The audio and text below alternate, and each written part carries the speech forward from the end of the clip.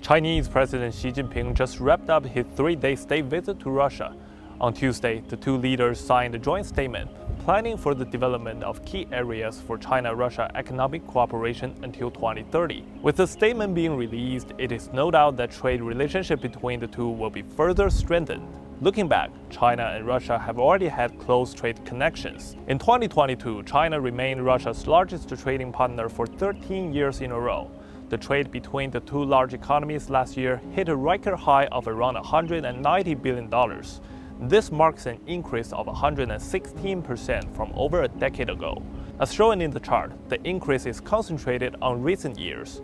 In 2019, China and Russia jointly set a goal of reaching $200 billion in trade by 2024. It looks like the target will be reached well ahead of schedule. During the first 2 months of this year, China-Russia trade rose by around 26%, reaching $33.6 billion. If the same growth rate is expanded across the whole year, that would mean total bilateral trade will be above $200 billion in 2023. The two countries' trade cooperation has withstood the impact of external uncertainties, including the pandemic. The strong resilience is based on many factors, but for China and Russia, energy resources are key. According to Chinese customs data, Russia became China's top oil supplier in January and February this year.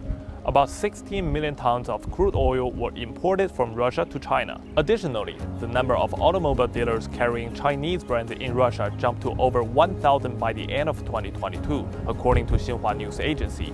Meanwhile, quality Russian products such as chocolate, ice cream, and even alcohol have become more available for Chinese consumers. Successful trade cooperation between China and Russia has brought about benefits to the people of both nations. It is also a good nod to global prosperity when two of the world's large economies maintain stable economic ties.